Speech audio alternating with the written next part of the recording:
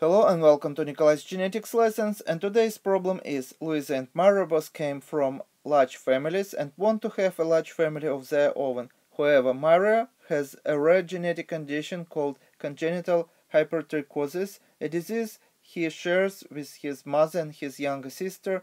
Hypertrichosis is dominant and is caused by a mutation in a gene on the X chromosome. If Maria and Louisa have 8 children, 3 boys and 5 girls, which of the children will have the disease? Explain. And as usual, I recommend you to stop video here, try to solve this problem on your own first, and when you would be ready you can run video again and you can compare your answer with my answer and explanation. Actually, this is very easy problem. As you see, according to our problem, only Maria has this genetic condition, and we know that this genetic condition is caused by a defective gene on the X chromosome. So let me use red color to designate defective X chromosome. So genotype of the Maria would be defective X chromosome and normal Y chromosome. And genotype of the Louisa would be normal X chromosome and normal another X chromosome. And when we build a Punnett square, we can predict outcome of such a cross. So as you see, here we would have normal X chromosome from the mother side and defective X chromosome from the father side, from the Maria side. Normal X chromosome here from the Louisa side and normal Y chromosome from the Maria side.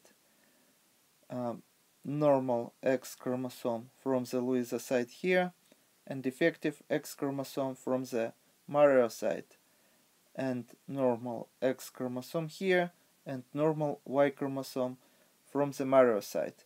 And as you see, according to this Punnett square, 100% of the boys in such a family would be phenotypically and genotypically normal, and 100% of the girls would be affected with this genetic disorder because they have a normal X chromosome. This is dominant genetic disorder, and 100% of the girls would have this genetic disorder. So our answer would be, if this family would have 3 boys, all of them would be phenotypically and genotypically normal, and if they would have 5 girls, they would be heterozygous, all of them would be phenotypically affected with this genetic disorder. And what is interesting, that for example in the following generation, these girls who is affected, if they would marry phenotypically genotypically normal male, outcome of such a cross would be different from what we see here.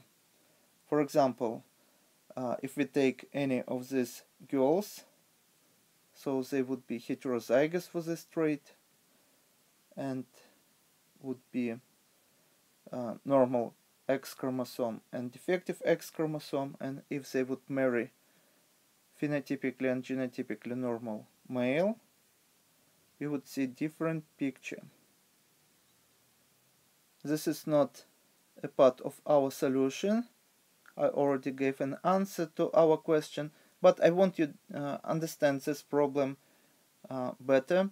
So here we would have normal X chromosome inherited from the mother side and normal X chromosome inherited from the father side, normal X chromosome inherited from the mother side, and normal Y chromosome inherited from the father side, defective X chromosome inherited from the mother side, and normal X chromosome inherited from the father side, and defective X chromosome inherited from the mother side, and normal Y chromosome inherited from the father side.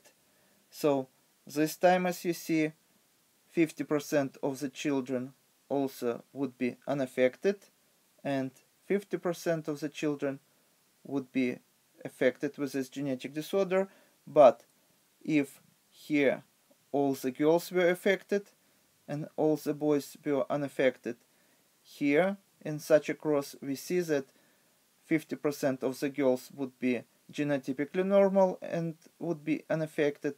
The same 50% of the boys would be unaffected, and 50% of the girls and boys would be affected with this genetic disorder.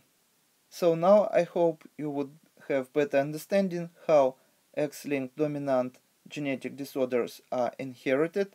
And this is all for today. Thank you for your attention. Please subscribe for my new videos that I post almost every day. Thumbs up if you like this video. Please write your comments, questions if you have any, and see you in the next video. Goodbye.